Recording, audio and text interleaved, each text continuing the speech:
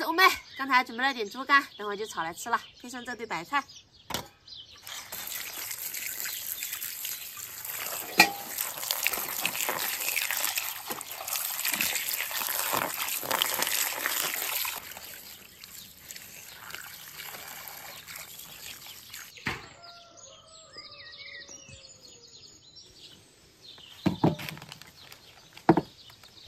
猪肝切成薄片，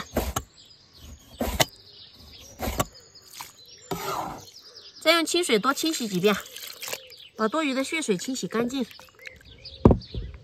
再倒2包小炒猪肝的酱汁，把猪肝腌一下，抓拌均匀，腌个10几分钟。起锅烧油，倒入姜蒜、干辣椒、泡椒炒香，再倒入腌好的猪肝。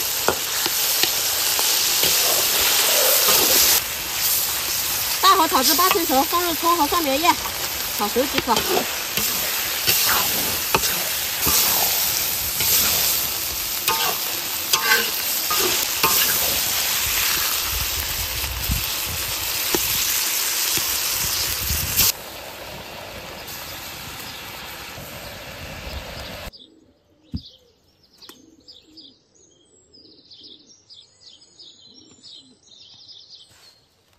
爆炒猪肝，清炒小白菜，2道美味的下饭菜，开吃啦！